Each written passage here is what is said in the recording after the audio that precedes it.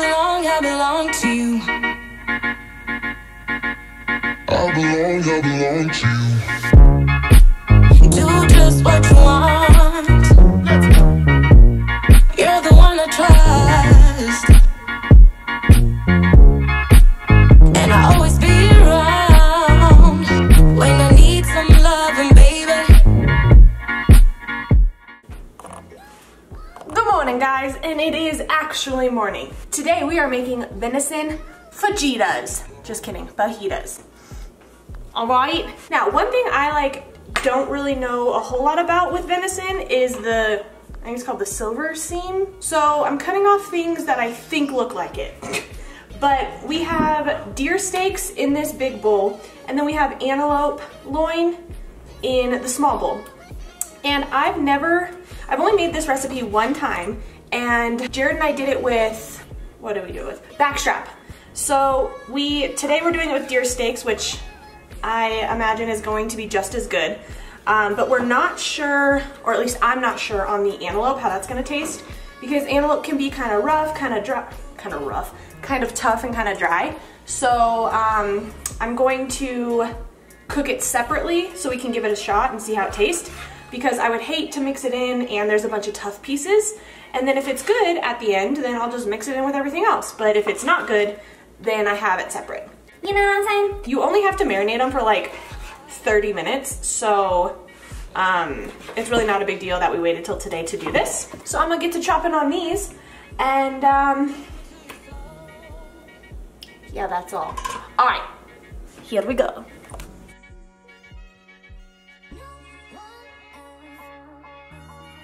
All right, so this is the antelope and this is the venison. So we're having Dan and Liz, Dang, as you guys know him, Dan, Liz, Shauna, Kyle, Kylie, Kyle, and Fit Boy. Like I said in my last video, I'm calling him Fit Boy now because it sounds like Fat Boy and Fit Boy. Yeah. Oh my goodness. All right, one thing I forgot to show you guys is there's also garlic in this. Forgot that part, sorry. Now I'm just gonna whip up that marinade and let them soak as long as possible, because obviously the longer that they marinate for, the more juicy and tender and flavorful that they will be.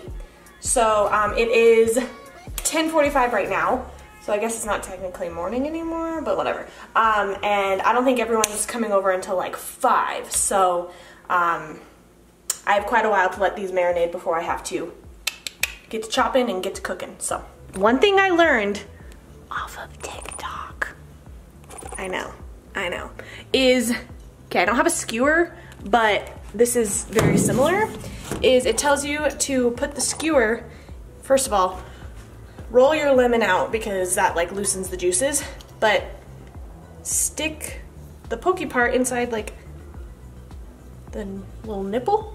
I don't know if you give it a little wiggle. I don't know. And then, supposedly it just shoots right out. Oh gosh, I don't know if this is gonna work, but I am excited. Here, I'll do this. Let me show you. All right, here we go.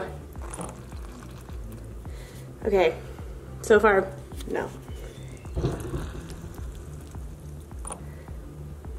All right, I don't think this worked.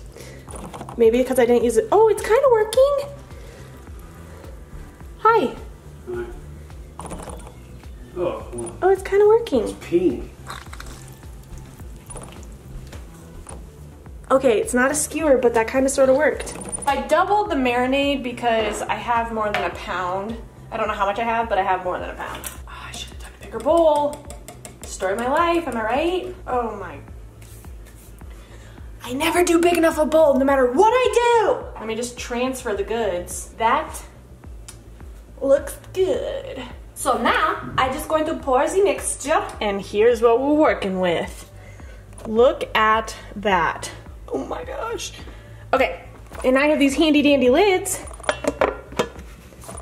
That'll just keep them nice and sealed. I'm gonna put these in the microwave. I'm gonna put these in the fridge for a long time. That's only half the battle, because I have to cook, well, those are clean from last night. I have to clean the kitchen, and then we have to chop up some veggies and whatnot, but I'll do that in a little bit because I don't feel like doing it right now. So. What? Dinner and a show? Oh. I get a view while I clean my mess. Hubba, hubba. Okay, this is gonna be so satisfying. Before, after. Satisfying, am I right? All right, it's now 2:45, so I'm gonna let the meat marinate like another hour, maybe. I actually don't remember how long it takes to cook the meat, but I'm gonna let it cook or marinate for probably another hour or so. But I'm gonna prep the veggies because I actually have quite a bit of veggies to cut because I said, like I told you before, I'm doubling the recipe. It calls for a lot of bell peppers and a lot of onion. So I'm gonna grab all that, prep it, so then I can just throw it in, you know? All right, move you over here. Ta-da! I've told you guys this a million times, and I'll tell you a million more. Have a discard bowl, because when you're prepping veggies, I just happen to have this, I'm gonna use it so I don't have to clean my bowl, but, oh, it doesn't fit. Oh no, it doesn't fit. Okay, good enough. Because when you're prepping veggies, it makes it a heck of a lot easier for you to just kind of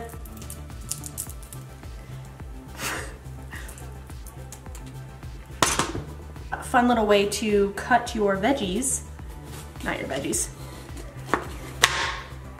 Your bell pepper is chop the little head off, give it a little sliver right here,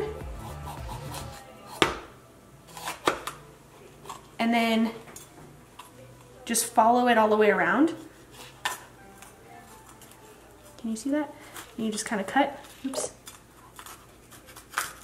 I'm really struggling with this one, so I'm not a pro at it yet, but you get the gist, okay? I'm just gonna choppy, choppy, choppy into little slivers.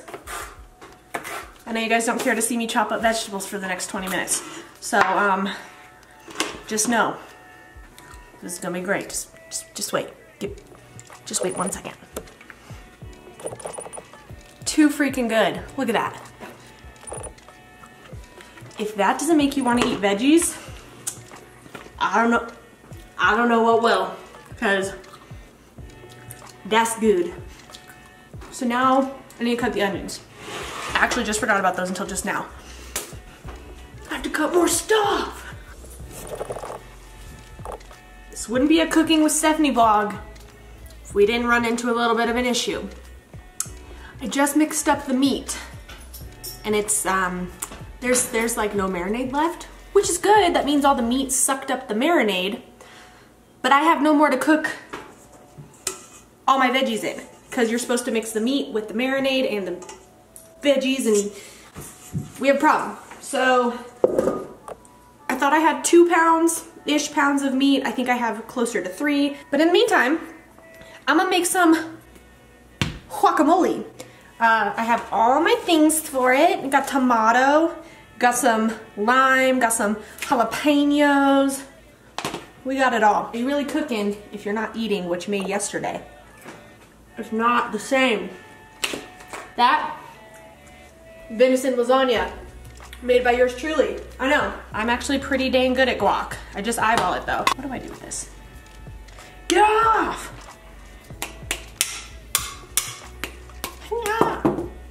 Get it. If y'all didn't know, you want to pick avocados that are squishy. Not like super squishy to the point where it's like mushy squishy. Just enough so you can kind of scoop them out, not have any issues. Bada bing bang boom, there you go. Jared hates when I put tomatoes in. Good thing his headphones are on because I'm doing it. The worst part of all of this is cutting freaking jalapenos. I hate cutting jalapenos because you wash your hands a bunch of times. No matter how much you wash them, your hand is still spicy, and so you rub your eye or your face or you itch your nose. In Jared's case, he cuts the jalapeno and then he goes to the bathroom. If you catch my drift, he was burning. That has happened. Really has. Cilantro. That sounded legit. Look at me go. Okay. It took an extra 10 minutes for me to make this look beautiful. I already took the limes out, but look how good that looks.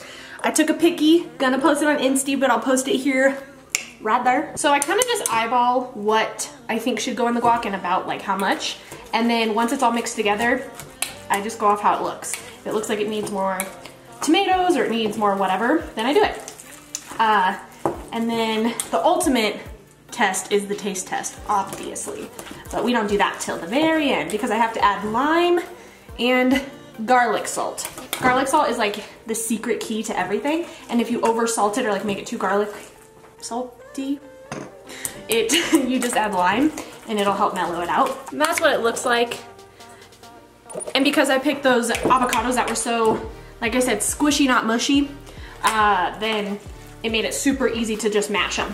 And that's also when they're the freshest. So I'm not saying go crazy, but I'm saying be generous because it makes it so much better. And people are like, oh my gosh, I don't want that much salt. You do, because it's really freaking good when you do that. A smidge more of lime. Can you try my guac? All right.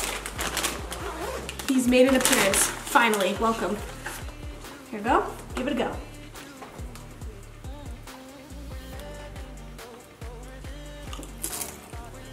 Wait, did I mix that?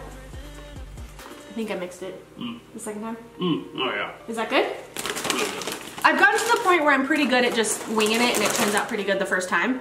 But sometimes I have to add a little more. I think like, yeah, I think it's perfect. Oh yeah. You want one more? And we eat The these. jalapenos in it? Yeah, and tomatoes and onions. And cilantro, I told you. But we eat normally our guac with hint of lime cheeps. The cheeps.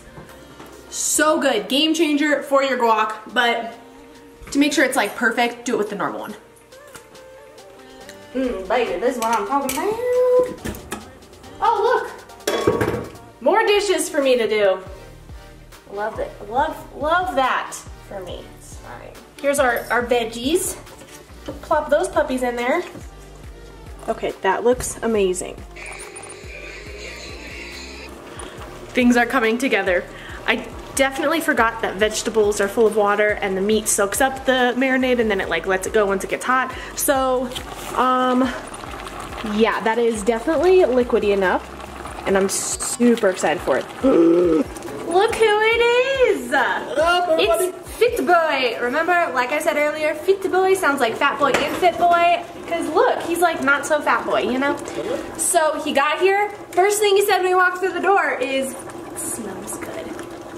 It does. It smells real good. And last time I made these, which was like a year ago, Jeremy was here. So you're gonna be the test to make sure that turns out the way it was supposed to. So that part. Yeah, They were amazing last time we made them. The bar is really hot. It's real hot. Yeah, so we'll see. And then this is antelope. So we did deer steaks in this one. Last time it was backstrap though. Yeah. So, but we're trying antelope in this one. But I'm just pretty much Chef Boyardee over here. Not a big deal. Yeah. The guac has been out for 5 minutes. There's like a third left. Salt and fat boys and I mustaches. That's right. And we I have have to admit that I do good guac and her guac is better than mine. You don't do good guac, bro. So, I am the guac queen, apparently. No one called me that, I named myself that. In just in a few minutes, we will dive into the Really? fajitas. I wonder if there's like some additive in it. I've made a terrible mistake. I didn't film when everyone got here and we ate. I'm sorry. I know, because it's now 10 o'clock and I just realized I did not film because Dan and Liz were running a little behind, and so once they got here we were like, okay, let's eat. And so I was heating tortillas up, putting them on the grill, not the grill, the stove, and melting the cheese on them, and it just happened so fast when we ate and then we were watching the fights, and I am so sorry. Frick, I'm an idiot. Anyways, the fajitas were delicious. They turned out really good. I think I cooked the steaks a little bit too long. They were simmering for like an hour, and I think that was a little bit too long. They got a little bit tough, but they were still super good. We'll just get the verdict of everyone because this is what we've been doing the last 3 hours. Do you see all the people? Oh yeah. Look at that. It's like the most. Yeah, I made a mistake. I wasn't lying. Everyone was here. Everyone ate the fajitas. We enjoyed them. Did you like the fajitas? They were delicious. See, they ate them. I just forgot to film it. I'm sorry. Okay, attention everybody, please. I need to know. The people need to know because I am a bad vlogger and forgot to film. How did we like the fajitas, everybody? Two thumbs up. Bueno. Seriously, so good. Thank you. They hit the spot. You guys followed me the entire day with those stupid fajitas and I forgot to film. I'm really sorry. I will link the fajita recipe down below. 10 out of 10. It was super good. With the deer steak, I would recommend doing it maybe like 45 minutes. Once the veggies are tender, take it off because by then the venison, because it's so thinly sliced, it's done. And I made the mistake because I was just waiting for everyone to get here and it just cooked a little bit too long, which is totally fine because it still turned out amazing. We put some guac on there, some sour cream, and like I said, if you put a tortilla on the skillet and then just put some cheese on it and cover it and just let the cheese melt, way better than just putting cold cheese on top. Pro tip for you. Anyways, I'm so sorry I didn't film the ending for you guys, but yeah, life happens. So that's gonna do it for me. Thank you so much for watching, and I will see you guys next time. Bye.